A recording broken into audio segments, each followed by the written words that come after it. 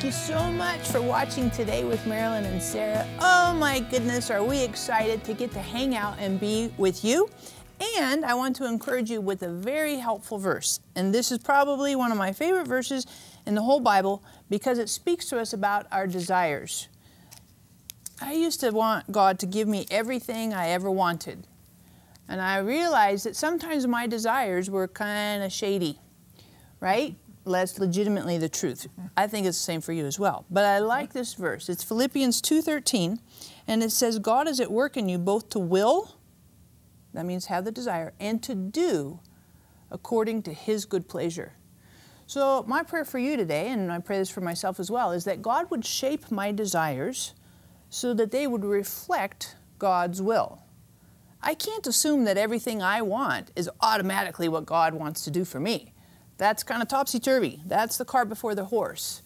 Instead, if I ask God, God, deal with my desires, refine them, adjust them, conform them to your will, then it makes it very easy and smooth to walk in the Spirit. So I encourage you, hop on the phone. You're struggling with desires that might not be healthy, might be kind of destructive or even deceptive to you. Hop on the phone. We want to pray for you that God would work on your desires so that they would conform to God's will. Get on the website. We love to pray for you. And we have one of the coolest guests in the world with us today, Joan Hunter. Yay, it's so awesome being back here again. And Love I you call guys. you the hottest guest because you bring such hot truth.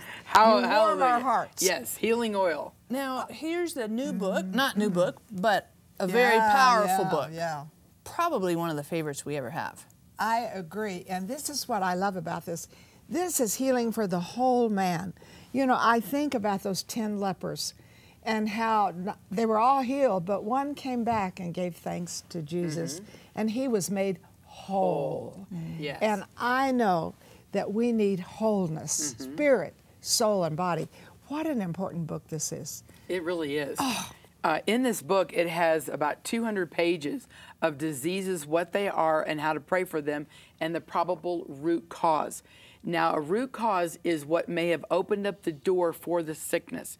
This is an area that I really, really do a lot of teaching on because why did I get this disease? Probably unforgiveness. You know, like arthritis. Well, you know, that situation's been eating at you. Okay, the situation's been eating at you and been eating at your bones. Okay, and but what it does is just so simple. I've had many people that have gotten this book and they were reading it and they're going, okay, now this is about high blood pressure, and then all of a sudden they're going, my heart feels better, and then they would take their blood pressure every day, and they haven't had any blood pressure issues, nor have they had to take the medication for high blood pressure because it was only on demand. And so they got totally healed just by reading the book themselves. I had one lady that was healed of blindness. She wasn't blind, obviously, because you can't read a book blind, but she was, you know, had a really hard time reading, and she's like this. And then she got distracted, and she was looking over there, and then she went back to reading the book, and then she got distracted again, and she's like, I have clarity of vision over there. I don't have to look like this, you know, or be right in somebody's face. She instantly healed while reading about the book. You know, reading about getting your eyes healed. That's the anointing that's in this book. It's not the words that Joan has written, but it's the anointing that is in my life that is in this book, and seeing people transformed. I know people that take the book and they'll read it and they'll put their hand here and they'll do, okay, now I do this, and then this, and then this, and then the person is totally, completely healed. It's just amazing. So this book really works where you live. Yes. So, you know, pastors have it in their pulpit too. Oh, yeah. And a lot of us live with things we don't need to live with. And we just think, oh, how can I say it? We just endure it because we think we're supposed to have it. Folks, everybody needs this book. You need to get several of these books and pass them on. Healing the whole man, I'm telling you, that's spirit, soul, and body. I know this book well. I have used this book. I know what it'll do in you, but I wouldn't be selfish. I wouldn't just call in and get it for myself. I'd call in and get one at least for someone else, maybe 2 or 3, or maybe 5 or 10 for a Bible study or a Sunday school class. And of course, we love to pray for you. So leave your prayer request at the same time and get your book. You know, in there you have a chapter titled Ministry to Children. What does that mean as far as healing the whole man? Because I take this and I'm like, okay, this is about me and healing me and making me whole and well. So when you talk about ministry to children, what's that supposed to be about?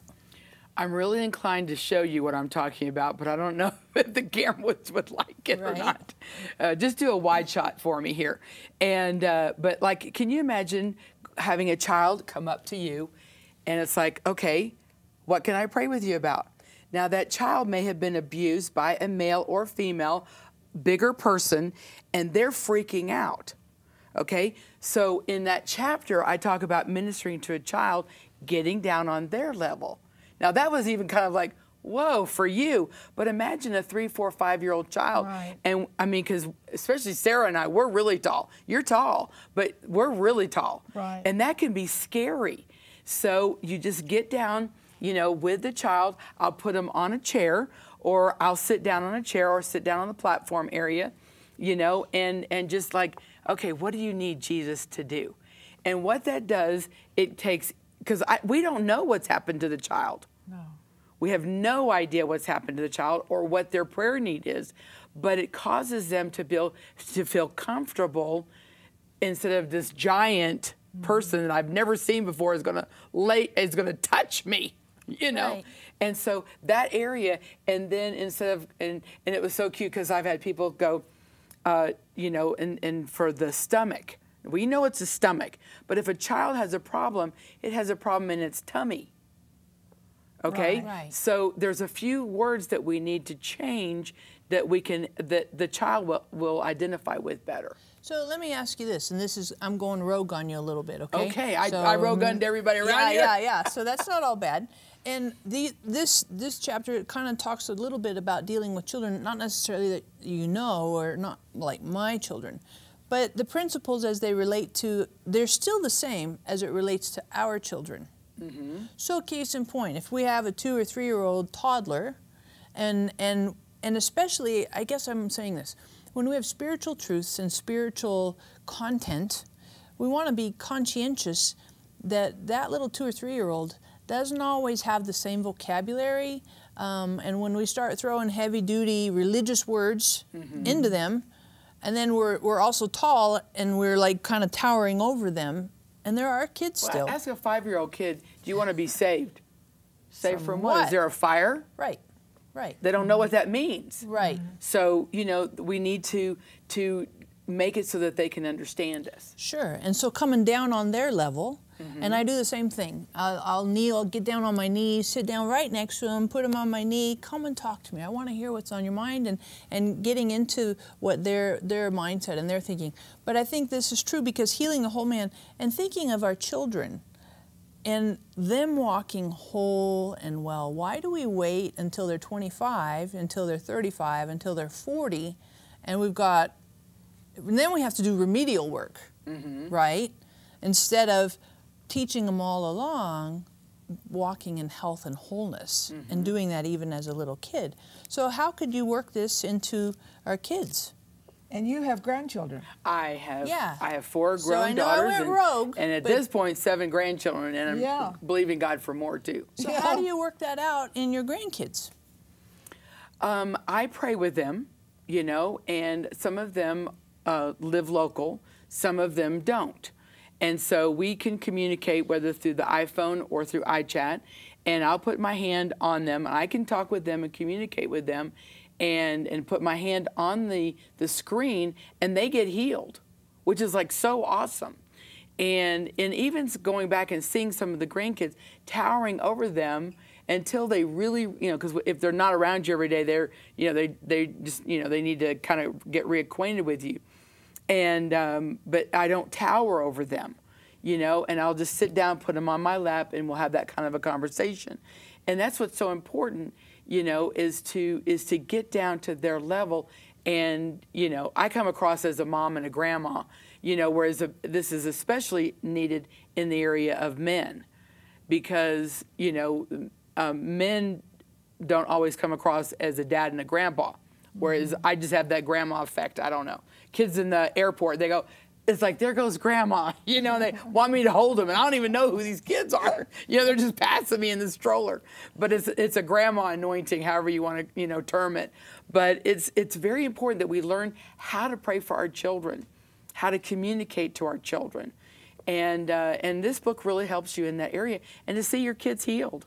Right. And I would suggest, too, coaching our kids to walk in wholeness and health. Oh, and pray for other kids. Right. And so that they receive, and they're like, okay, wait a second. I don't have to put up with this stuff. I am a whole, well person in Jesus Christ, so I live and walk in this stuff. So this is a whole family thing and not just kind of an outlier, you know, exceptional one rogue person, but rather this can be applied and relevant to our whole family and work its way through our family. So hop on the phone, get on the website, grab a whole bunch of these, because it's a great resource, a great gift, and helps us to live in wholeness and wellness, not only for ourselves, but for our families as well. Yeah, absolutely. And it's so simple. It's so simple. And I love what your mother did with me one time. I was really sick, and she would call me, or I would call her every night, and did you have a good day? Well, not so good, or yeah, this was a good day. Because I was just sick. And one day she said, I said, how was your day? I said, it's not a good day. Well, this is your last bad day. So I wrote it down. This is my last bad day, and it was. That's awesome. Oh, and I think getting hold of who Jesus is in wholeness, and not, oh, I'm not worthy of it, or I just wrote it down. Folks, this book will work right where you live, right where your family lives, right where you have loved ones who maybe need this desperately, but would never listen to you. So be sure you get the book. Be sure you call in. And this next segment is the best you have ever heard. So stay right there. Joan is not through with you, neither is the Lord. Are you ready to be set free, restored, and made totally whole? Find the keys you are looking for in Joan Hunter's Healing the Whole Man and Healing the Heart. Yours for a gift of $39 or more. I deal with root causes, because you can mow and mow and mow, but until you treat the weeds, the roots of the weeds, they're going to come back. This book, along with others of my teachings, deal with getting rid of the roots, getting rid of the magnetism to sickness, so that we don't attract sickness. Joan Hunter has personally been healed and set free from the effects of breast cancer, marital betrayal and desertion, financial ruin, and much more. She ministers from the heart to the heart. Within the pages of these books are the keys that God gave Joan to help set you free of the pain of the past. Find triumph for your own life as you enjoy healing the heart and healing the whole man. Call or click to get yours today.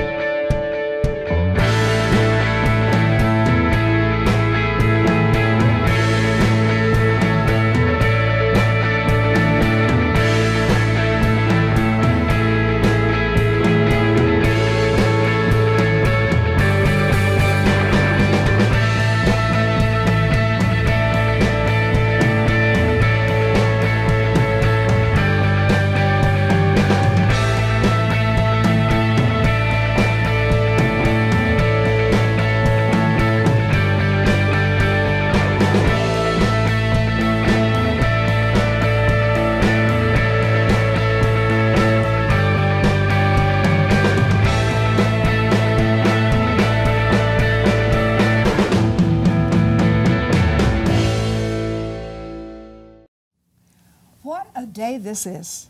This is your miracle day. The truth that you hear, the truth sets you free. And we have Joan Hunter with us, I think with the greatest truth book, because it deals with what the Bible says, and the Bible is truth. But knowing truth sets you free, but it sets you free spirit, soul, and body. Isn't that true? It does, yes. Tell us about that. Well, this is a fun book. I really enjoy it. I was just recently in Jamaica, and there was a lady that came in, and she said, would you sign my book? She ordered it through your program a few years ago, and it was just totally just gone, and she had used it so much. people look to this as a handbook, a medical handbook. There's hundreds of pages in here, diseases medically, what they are in layman's terms. Very simple layman's terms, but it is from a medical dictionary. So it is accurate medically, okay? Then I take the spiritual part and how to pray for that to make sure that everything is taken care of, covered in it. The thing that I was talking about in this ministry is I deal with root causes, because you can mow and mow and mow, but until you treat the weeds, the roots of the weeds, they're going to come back.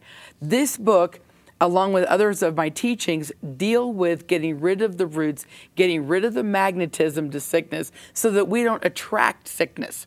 Our words can attract sickness. Well, you know it's flu season. I got to go get my flu shot because every year I get the flu, or this is my time for sinuses. So I got to go to the store and I got to buy all my stuff for my sinuses, etc. No, don't prepare for the worst. And, how many of you are planning on getting a winter cold?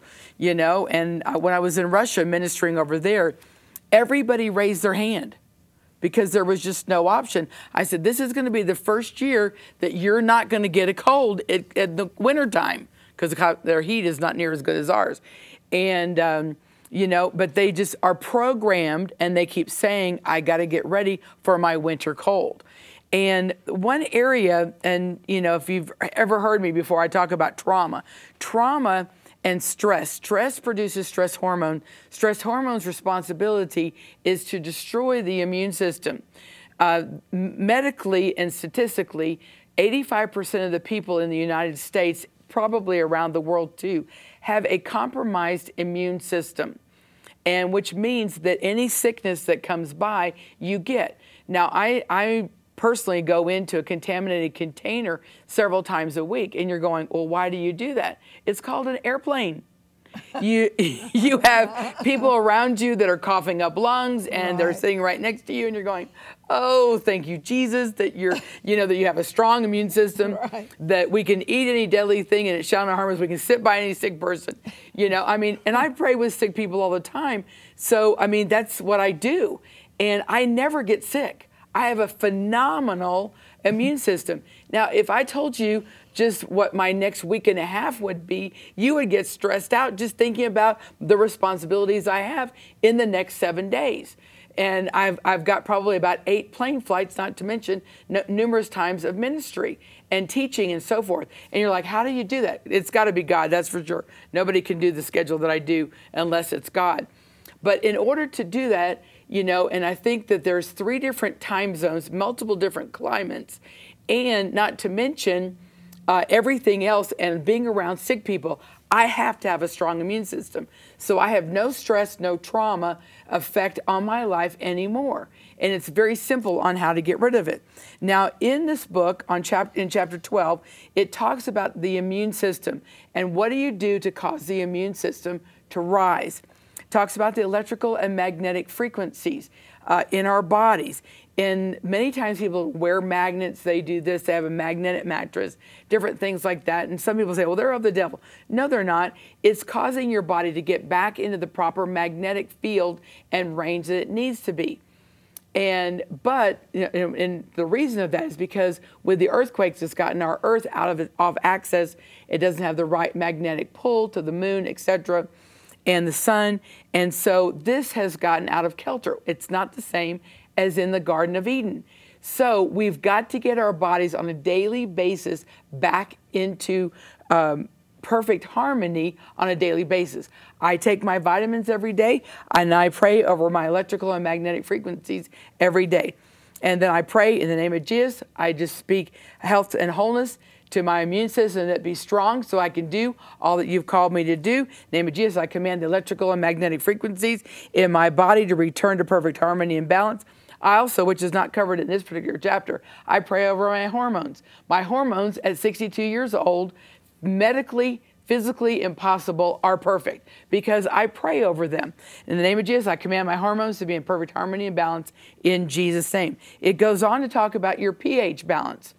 Under a lot of stress, it produces acid reflux, etc., causes all kinds of things like that. And then you've got, you've got to pray for the proper pH balance. If your body is in alignment electrically, magnetically, and your pH balance is perfect, no sickness can stay in your body. I like that part, that no sickness can stay in my body. It can maybe attack, but it has to go off because of the shield of faith. And then there's another one I want to talk about, because this is so exciting, the revelation that I have gotten this about a year ago. And that is also in this book. It teaches on prions, P-R-I-O-N-S. A prion, in very simple terms, is a bad cell eating good cells, like cancer, MS, different things like that. Anything that's eating away, arthritis, etc. And so praying for cancer, curse the cancer in the name of Jesus, command it to go, curse every prion associated with it, any damage that the prions or the cancer has caused, complete, or even medication, speak complete health and wholeness or restoration. That's basically the prayer for the cancer. But to go back to a prion, you go, I've never heard of a prion. You can Google a prion, you can read about it in the book. I did a teaching on that, and I taught about prions and healing schools. And so this lady went home and she asked her husband, who is a cell biologist, have you ever heard of a prion? His response, this was so amazing. He says, they are demonic. A scientist says they are demonic. He says they're the only cell known to man that doesn't have a nucleus. Wow. This is amazing. And I talk about prions in here, but that's a recent development over the last year. And doctors don't know where, or scientists both, don't know where they come from or how to get rid of them. If there's no cell nucleus, if there's no nucleus, that's what guides it. Right. What's guiding it? It's demonic. Wow. And so, the doctors can't get rid of it. They don't know what to do. So God is the only one that can do it. Medically, they say every body actually has some prions in it. And don't be afraid. Just say, in the name of Jesus, I curse any prions in my body. I command them to be gone. See, it's not fear. This is knowledge. Knowledge is power. Knowledge is healing, for you to walk out your healing. You can Google it, and even some of the main things will tell you, as you look it up, that it's demonic. This is on the computer. The world, the medically, are saying that prions are demonic. That's just amazing. It's amazing. It's time we got rid of them. Put your hand on your heart or in your belly, wherever you want to put it. Father, right now in the name of Jesus, I send the word of healing to each person watching right now. I curse every root of trauma and effect of stress on their body. I speak health and wholeness into their entire digestive system. I curse every prion in their body. It is commanded to die, be discarded, no more in any one of our lives ever again, in Jesus' name. Amen. Hallelujah. Amen. So good.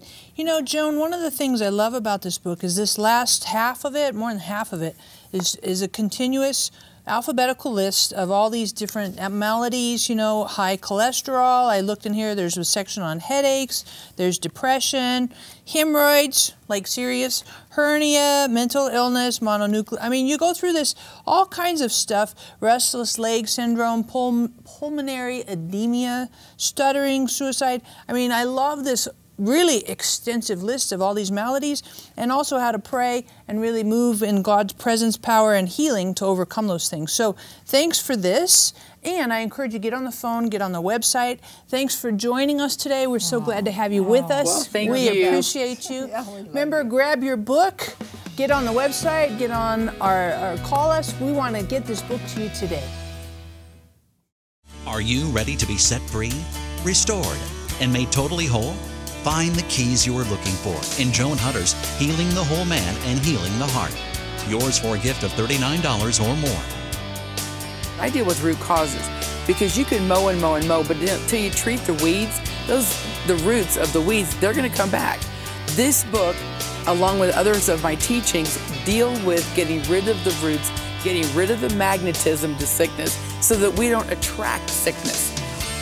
Joan Hunter has personally been healed and set free from the effects of breast cancer, marital betrayal and desertion, financial ruin, and much more. She ministers from the heart to the heart. Within the pages of these books are the keys that God gave Joan to help set you free of the pain of the past. Find triumph for your own life as you enjoy healing the heart and healing the whole man. Call or click to get yours today.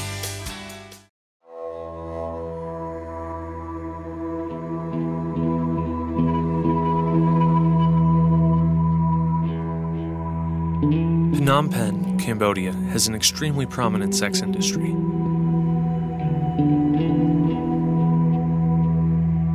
Sex workers have few options for their babies while they work at night.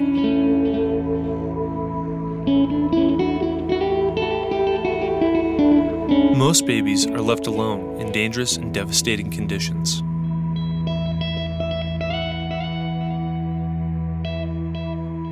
Night Care, the first of its kind, is a safe haven for these babies.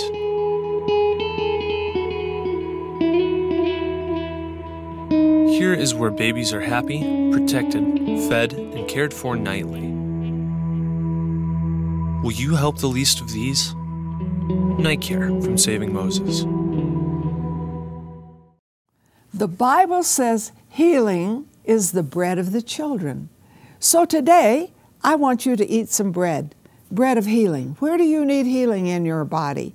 Let's believe God for that, because it really is our bread. It was purchased in the atonement. So we need to claim what the Bible says we can have. So I'm going to ask you to put your hand on any area of your body that you need healing. I love to pray for the sick. So put your hand, it's on your, you say, I have 10 things. Put your hand on top of your head. We'll just believe for everything. So Father, in the name of Jesus, I send the word into this body that heals it, delivers it from every destruction. And in Jesus' name, I speak wholeness. Amen. Now, I believe you've received, but you need to act in faith. Don't look for your sickness. Look for your miracle. And stand in faith for it. This is very important. Now, this is the way I stand. I not only stand for healing, but health. Because when I look at Jehovah Rapha, it has to do with health. And Moses received the revelation of that name, and he lived to 120. His eye didn't get dim. His natural force was not abated. Why? Because he knew that there was healing and health for him, and he lived in it. So why don't you just call in right now and say, hey, I am believing for healing in my body. Name the place, don't take a long time, and say, I am believing for health.